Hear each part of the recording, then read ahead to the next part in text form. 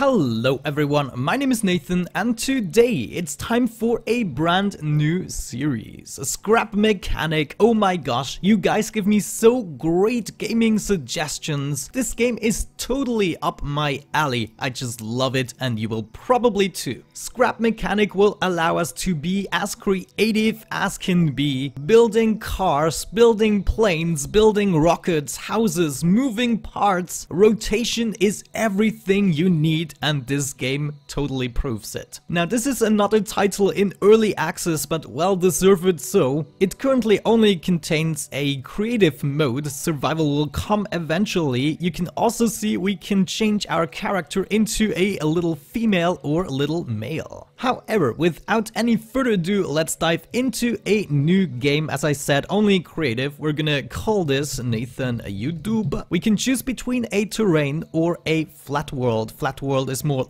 for your creative tests and stuff like that, and the terrain world is very similar to what you see in the background. The settings we're gonna leave at the default. Let's create that world. Hello, here we are finally in the world. We don't have to read that. I'm going to explain everything to you as best as I can. So there we go, this is the world of Scrap Mechanic. I do adore the cartoony graphics. I believe they are quite fitting for the type of game we have here. However, let's get a little bit into an open area so that I can explain you the basics. And this is how we start with We can open up our creative inventory and you can see there are quite a bunch of blocks already. They're currently categorized into, 4 types of items. First and foremost, I want to empty my hotbar. I want to rearrange this the way I would like to. Oh, before I remove that, let's have a quick look into the mechanics handbook, because you just have to appreciate their way of doing the tutorial. You can see, have a look into the different categories and kind of learn about the game using the graphics. I do appreciate that. However, let's get rid of that. The 2 most important tools I'm gonna need is a lift and right down here the connection tool. I want these to be at my disposal all the time. So these are the character tools. The second category of blocks are these right here, which are just basic building blocks, but you can actually draw them out. What that means I will show you in a second. I'm gonna snatch myself a metal, a wood and a brick block right there. Then we come to the functional blocks and they go all the way up to here, the radio. No, actually tires are also kind of a functional blocks. The lights kind of suck. They will have to work a little bit on that. So let's say functional blocks go up to the wheels and then the rest are just more or less structural or decorational blocks. So when it comes to functionality, these are the only items currently in the game that you have to concern yourself with. And then from here on, it is more the creative part of the building process. So, in my opinion, the bearing is what you should also always have on your hotbar. The bearing is like the most important thing. Imagine it's like adding a new structure on top of something, but this is gonna be rotationable into any angle that you wish with the click of a button. And this opens up so many possibilities. However, we first should have a look at the building aspect. I can simply left click in order to add a block. This block is now stuck to the ground and I cannot move it around. You can also see there are a bunch of arrows. They are currently laying flat on the ground, which means if I draw this out, I will create some kind of a platform right there. And this type of building you can only do with these types of building blocks. You can do the same thing in reverse. You can, for instance, right click in order to get rid of a block and you can see now it is an independent object. And of course, I also have the capability of dragging the removing tool in order to get rid of everything easily. So that is already good to know, but what if you actually want to go for a vessel? And this is exactly what the lift is used for. We can place this baby right here and we can use the up and down arrows in order to lift this thing up and down. Isn't that amazing? It's brilliant, yes it is. Now of course what we would want to do is add our little vessel on top of here. For instance, we could have like a little wooden thing right here, then we want to lift it up in order to be able to build beneath it. We can of course also use control control to even get down more, crouching, you know, but this lift thing is definitely much more convenient. However, switches will not work as long as your vessel is on the lift, so you will have to remove this thing eventually. And of course it is again an independent structure. However, as long as you started a vessel building with a lift, you can always take your lift again, aim at this vessel, left click and place it again onto the lift, and there we go, you can work on it again.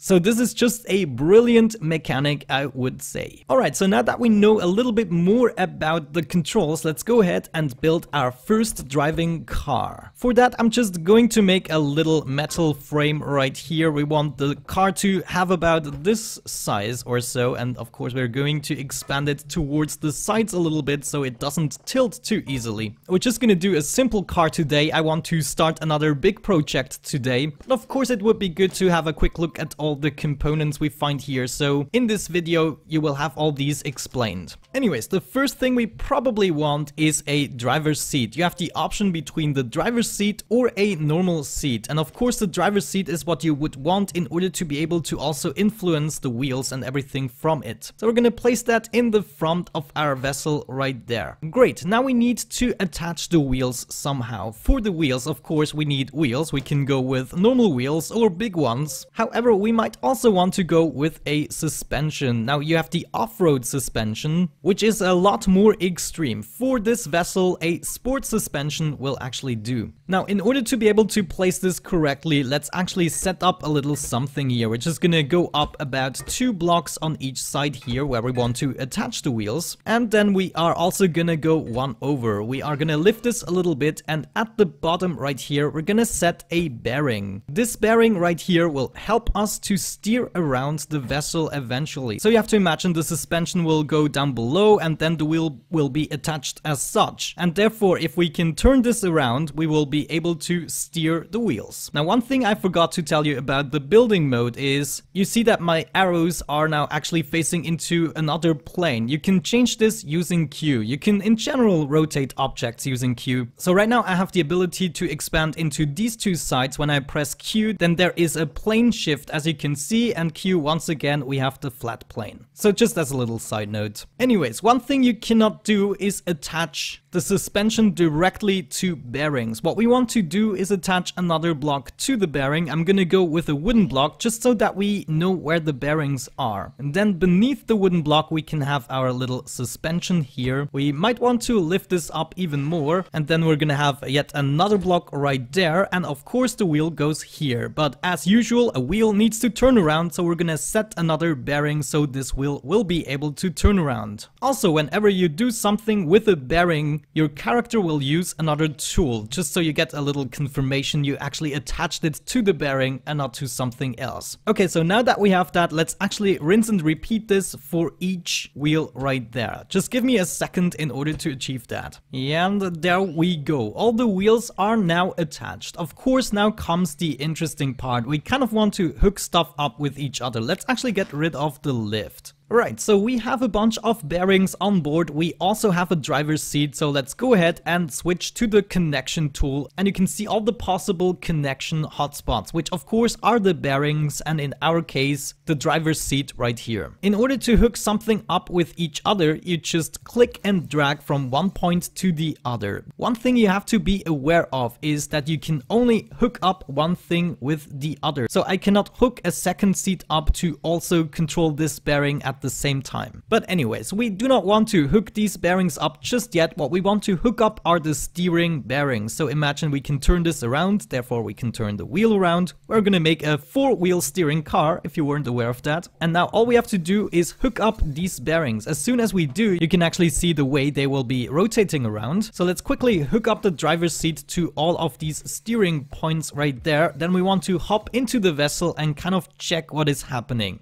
Oh, and you can see my little guy also here. I can actually zoom to first perspective using X and zoom back using C. which is an interesting choice. Anyways, I cannot use a W just yet. We have no motor. It will not go, but I can use A and D in order to turn around. And you can already see there's something wrong. This wouldn't really work. So pressing A, I can see that the front wheels are going into the wrong direction. So all we have to do is look at this, and with the right click, we can switch the direction they are turning. So now if I do that, you can see all the wheels are turning into the right direction, and we will be able to make a little turn. Okay, so far so good. Now of course we also need a motor, so let's get rid of that stuff that we don't need anymore, and we're gonna grab ourselves a engine. Now you can either go with a gas engine or electric engine, where the gas engine has a lot more power, but of course for a lot of vessel the gas engine might also be an overkill. Electric engines I recommend for contraptions and not necessarily for cars, but we will get to that later. Anyways, let's place the motor just behind the seat here, and I want this to turn around, so we're gonna use Q until it is facing this way. Yeah, that seems about right. Maybe you saw it, it added a little bit of weight to the car. Anyways, if we have a look into here, you can see it is currently shut off, which is a good thing, because we want to hook this up to all of the wheels right there, and we don't want the engine to turn by itself. We want to be able to actually control it from the seat. You can also see, if we look at these arrows, they will be going backwards, these wheels, so we have to switch it around. We're gonna do the same thing with this one, which is already facing into the right direction. Hook the motor up to these guys, also turn this around and to these guys. I think one engine you can hook up to 5 bearings or something like that. Not entirely sure. However, we want to be able to control the power of this engine from the seat as well, so we're gonna drag a line from the seat to the engine as well, and now we will be able to control it. That means if I give this a little bit of power, we probably don't need too much. This might be enough. Over here is totally an overkill and it will just flip you, but there we go. It shouldn't go by itself. So if we hop into the seat and actually drive a little bit, you can already see that this is kind of a functioning car. It's also a very agile car due to the 4-wheel steering.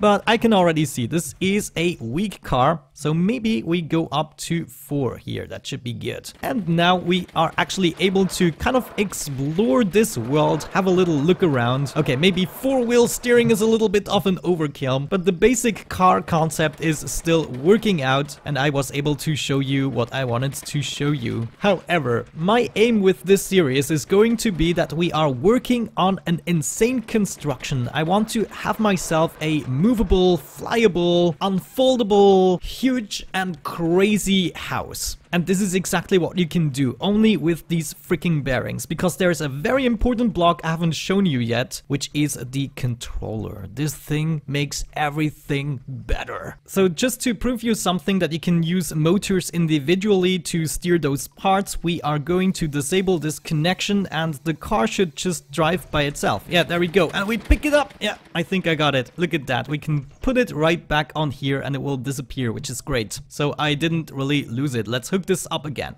Okay, now controller. How do we use controllers? Let's make a little example right here. For instance, I want to make myself a little ramp that goes down, but when I want to drive, it goes up. Something like that. So why the heck not? We are going to attach something right here. This is where my ramp is going to start. We're going to make the ramp out of bricks just so that you can clearly see it. And I want to make sure that I add all of my blocks to the current new structure that I have made. Maybe we're going to need 3 or 4 blocks in order to be able to make a good ramp.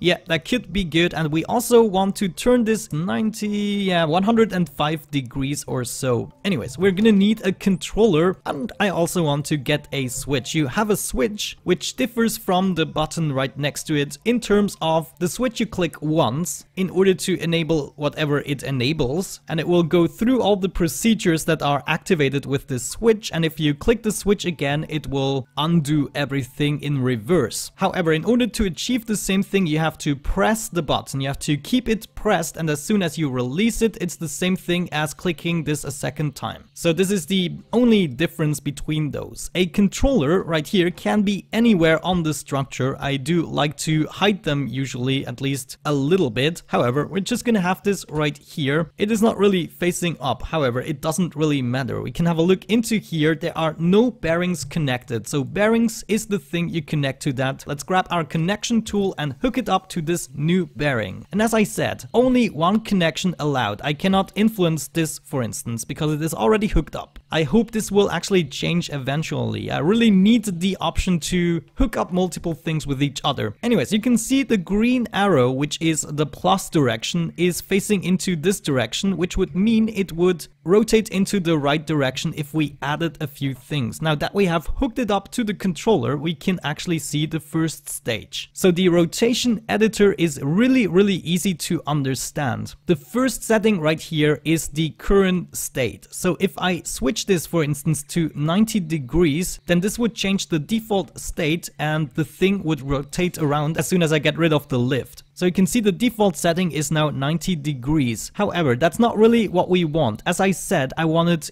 after the click of a button to have this go around 105 degrees. So the current setting now is 0 degrees, but as soon as I hook up a button, for instance, right here and connect this with our controller, then I can simply click the button and it will go to the second stage that we have set. And you can see I guesstimated this totally wrong. We should have done it maybe at the bottom part. So yeah, I'm also still learning the game. Maybe let's actually quickly fix that just for a better effect. So instead of having the bearing here, I want it to be right there. And this time we're gonna make it with metal. So you can see the bearing is totally invisible, but the connected textures are actually kind of working. So we're gonna hook this up, make a little thing right there on top of it. Yeah, beautiful. Now, of course, we need to re-hook it up right there, and we also need to redo the settings. So I want this to go 105 or so degrees. And yes, indeed, that is much better. Now we can complete this ramp.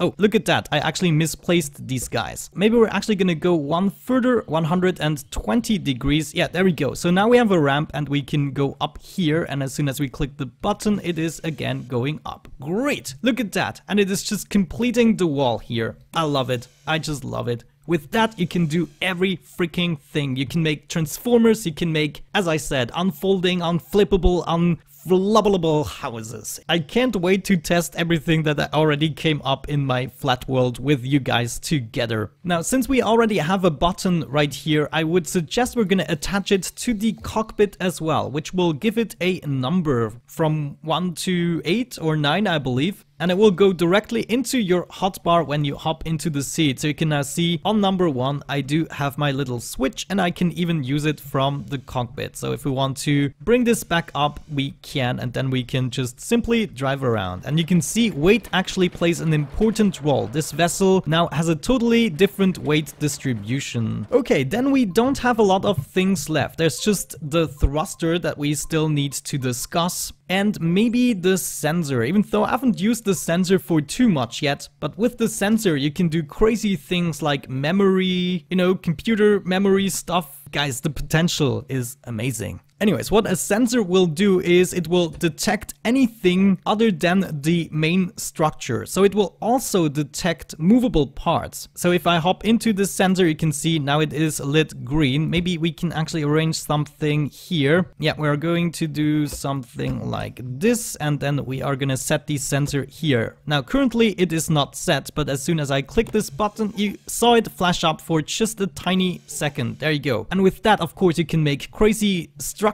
because it is just like a button. So I could, for instance, remove this connection and hook it up to here instead. And now as soon as I hop into here, the thing will be moving, which is great. Look at that. Oh, I might not have set this up perfectly because now it is basically going back and forth. You see that? Enabling, disabling the sensor, but it is still a proof of concept. Now, I actually kind of like that. Maybe let's hook even something else up right there. A thruster. Of course you need that for your flying vessels. Oh geez, maybe this is not a good idea. Come on, disable you. Ah, there we go. Okay. So now what we can do, for instance, is hook up this thruster. And of course, for the time being, we want to kind of go back. So maybe another switch to this guy and there we go. Okay. So the thruster is now facing downwards. Of course, it will thrust downwards. However, I just want to show you, you can enable it, disable it. They don't have like a more thrust or less thrust setting, they are just going. But in combination with the sensors and the thrusters, you could theoretically make a more or less stable hovercraft. It has been done before in this game many times. And there we go. I think these were all of the functional blocks you need to know in order to create the craziest things. And that's exactly what we're gonna start with in the next episode. I can't wait for you to tune in again. Now, if you want to see more of Scrap Mechanic, don't forget to leave down your support. Let me know what kinds of creations you want me to come up with. Let me tell you, almost anything is possible. I'm sure in some way or the other we can make a transformer car, you know, transforming into a robot or a car. As I said, we're gonna start with an unfoldable, drivable house of awesomeness. But other than that, guys, thank you so much for watching. Have a great time, and hopefully I'm gonna catch you in the next one. Bye bye.